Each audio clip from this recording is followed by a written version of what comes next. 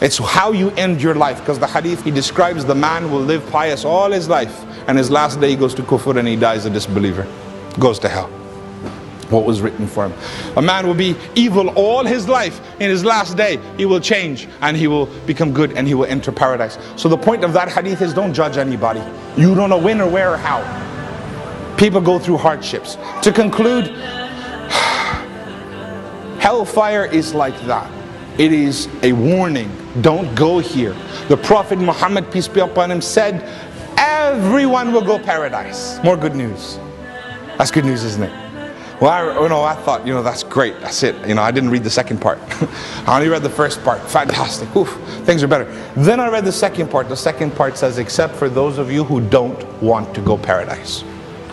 So the companions asked, who doesn't want to go to paradise? I said, those who don't want to obey or believe. Those who don't want to follow or believe. And one atheist actually said to me, well, if I don't believe and then I go to hell, how's that fair? Sounds pretty fair to me, dude.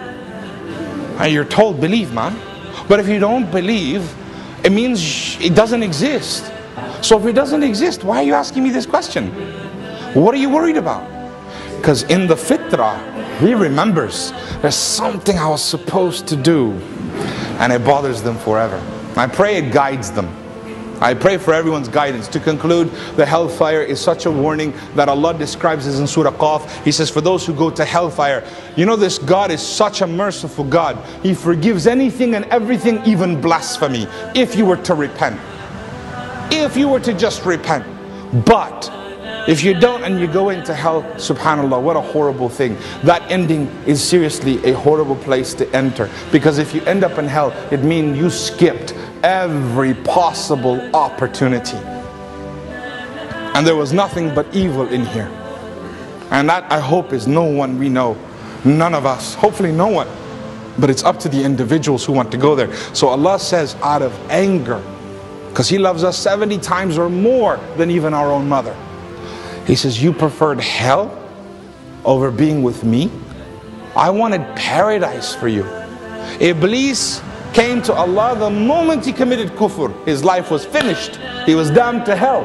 And Iblis, Satan, said to God, he says, "Wa izatika ya Rab." First he said, oh Allah, let me live. Just give me time till the day of judgment. Let me live with them. Let's test these people you've chosen over me.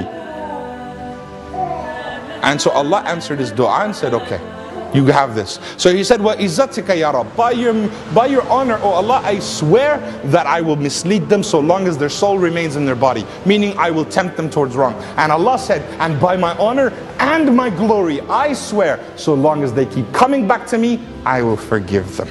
Do what you want. That's what he said to Satan. With that much mercy, he says to the man, you preferred hell? You chose not to say, I'm sorry? You just did not want to make tawbah for anything?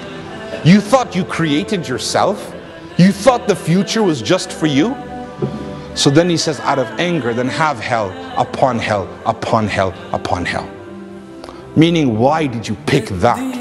That's not that God wants to punish. He wants to punish no one. God is angry that you ended up there. Why did you choose to go there?